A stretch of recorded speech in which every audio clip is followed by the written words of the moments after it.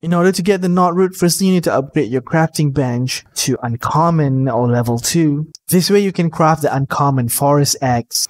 After that, you want to roam around the map and find these caves. It'll be represented as this cave icon. It'll be dark inside the cave, so you'll need a torch. And if you look around, you'll find these roots coming out from the walls or the ground. You want to use your uncommon forest axe to cut down these roots so you can get the Knotroot. If you use the common axe or the regular axe, you won't be able to break these roots. Alright, now I'm going to show you how to upgrade your workbench from level 1 to level 2 or the uncommon one. So basically, to perform this upgrade, we need 8 planks and 3 shells. To get the planks are pretty easy. All you need to do is just chop some wood and bring it to your lumber mill, and then you want to create these planks. 1 plank will cost 1 wood. Once you finish processing, you want to click on the take button so the planks will be inside of your inventory. In order to find these shells, you need to be killing these rollers.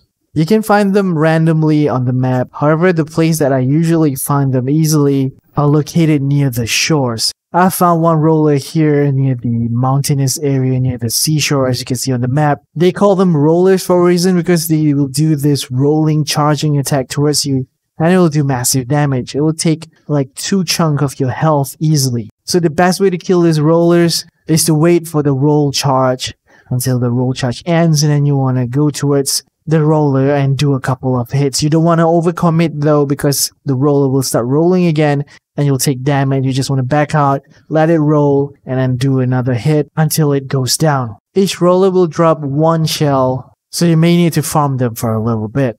Once you got all the resources, you want to head back to your workbench, and let's click on the upgrade button.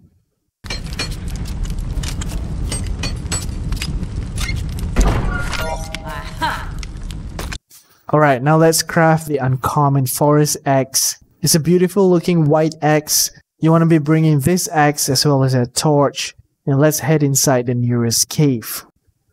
Once inside of the cage, you can use the torch on your offhand, so you can use the axe on your main hand.